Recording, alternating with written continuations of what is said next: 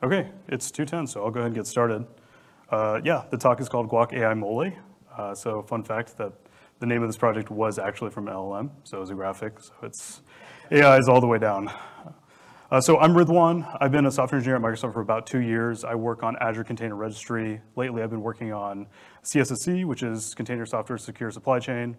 Sertosh is the original author of this talk, but unfortunately couldn't make it today. So yeah, that's why I'm here actually talking. He's awesome. You should definitely look at some of the projects he's been working on. So Sertosh and I worked on an internal hackathon project last September, and that's the basis for this talk. So I included the slide because I wasn't sure how many folks knew what an SBOM was, but I think in retrospect that's a little silly. And folks, if you know what an SBOM is, raise your hand. Yeah, that's pretty much the entire room. So yeah, I won't get into it too much. I mean, executive order was pushed in 2021 that mandated that SBOMs be packaged with government software. So the idea is that supply chain is supposed to be improved by having SBOMs in place. And SBOMs are super useful. I mean, if you take a look at them, there's a lot of valuable data in there. I'm not sure if it's visible, but you can see like the name of the package and the version info, the licenses that come with it, so many different things. And there's even dependency relationships in there, but it's really difficult to parse as a human. I mean, they're kind of meant to be machine readable, but I mean, if you look in an SBOM, you're gonna be scrolling back and forth to try and figure out what is actually going on in there. So, SBOMs are a great thing to have, but it's not valuable on its own just to generate. So that's where Guac comes into play, and obviously you heard from Nathan just before me talk about Guac. So a few things, it's an open source project, it's incubating in the OpenSSF org right now. It is a queryable graph data model of your software supply chain. And so what that means is it takes software supply chain artifacts like the SBOM and translates it into vertices that represent software packages and relationships between those, such as is dependency or certified vulnerability, so you can kind of have a whole graph of your supply chain. The API layer on top of it is GraphQL, so you can use a GraphQL client to query it, as well as they're adding a new REST API endpoints to kind of query that so that you don't have to deal with the GraphQL yourself if you don't want to. Okay, so what was our hackathon project and what were the goals of it? So the first one is a natural language interface via LLM agents. So we were newcomers to the project. We were not maintainers or anything, but we really saw the immense value of Guac. And so we wanted to say, okay, well, I don't know this GraphQL schema, and coming to it, but I know there's a lot of valuable data in there. So what if we could just use natural language questions to be able to query it, right? And so with LLMs rising, it just made sense. So the next thing is that's kind of tangential to this, but we're working on container registries, and so we wanted to be able to collect SBOMs from an OCI registry using OCI refers. So OCI is the Open Container Initiative, and OCI refers is this concept that was recently pushed in the OCI 1.1 spec, which allows you to relate different artifacts together, and they're arbitrary artifacts. So you can have an SBOM that sits right next to the container image, and so that means that you just can pull those things together if you wanted to. And so we wanted to be able to actually have the Guac collection pull from the OCI registry using the refers API. The last thing we wanted to do is be able to join Guac to data about container images running in a Kubernetes cluster. So right now, there's no real concept of this, so we want to be able to have our LLM query a cluster to understand, okay, is there a vulnerable image running? Okay, so I have a demo. I did not tempt the demo gods today, so it is recorded, so I'm gonna go ahead and let that play. Let's get started. We will run the make start service command in the Guac repo, which will do a Docker compose up and get all the Guac related services running locally, including the GraphQL server and a number of other things. Meanwhile, let's take a look at a script here called collect images, which will take each one of these and run the guac1 collect image command. So let's get that started.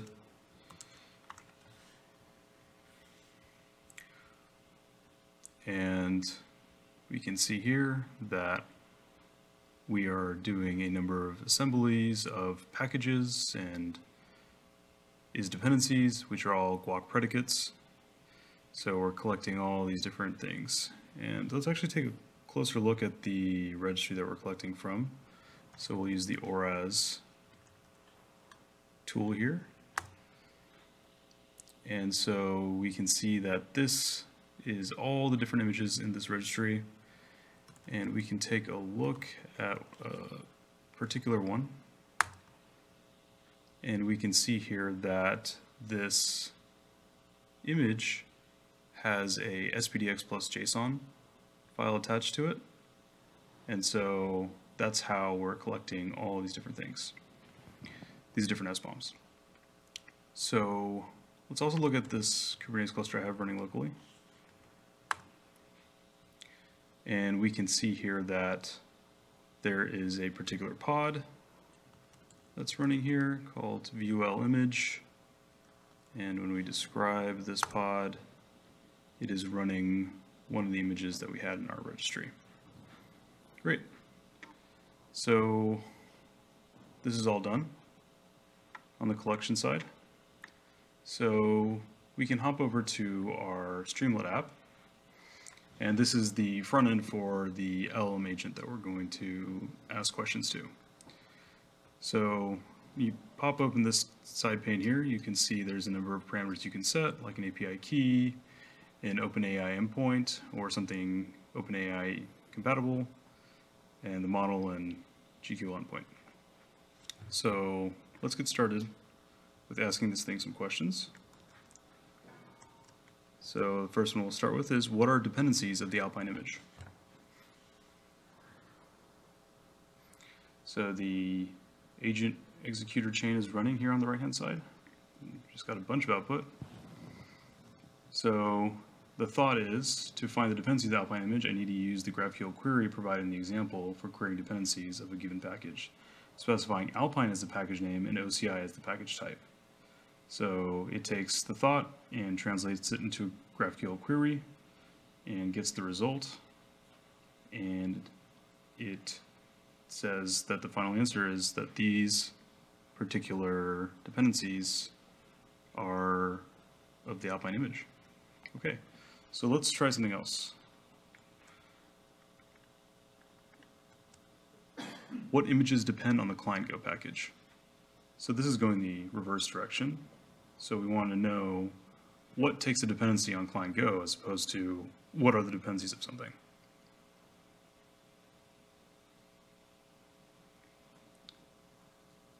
So same thing here. It has a thought that it needs to use the dependency package field now instead of the package field. And it gets a response from the GraphQL server, and it gives us an answer that these images are the ones that depend on client Go. Great. Let's try one with vulnerability. So what package contains this vulnerability ID?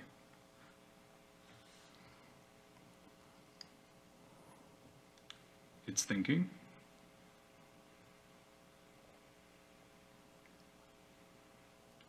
So in this case, it knows to use the certify vuln query. So it does so. And it used that vulnerability ID in the correct place, and it grabs a response. And this is log4j. So the infamous log4j, as everyone knows. Let's see if we have any running images that contain this particular vulnerability.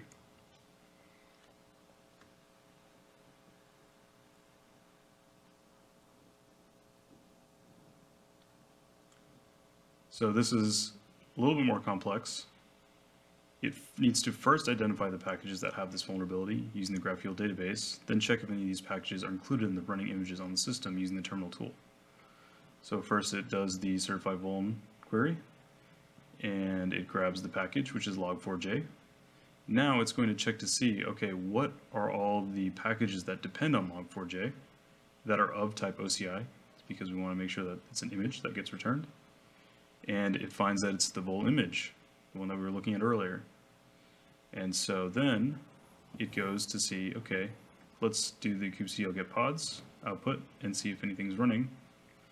And the final answer is that the running image has the running image that has the vulnerability is Guac-AI-Mole vul image. Sweet. Okay, so that was the demo. I'm pretty much at time, but next steps, the project is not production ready, so it's kind of really a proof of concept at this point, but if you think it's useful, we'd love to get your feedback on the repo. And then there's two GitHub issues. One is deployed that basically would be co-locating the data about where a particular package is deployed instead of doing the kubectl commands. Okay, thanks so much.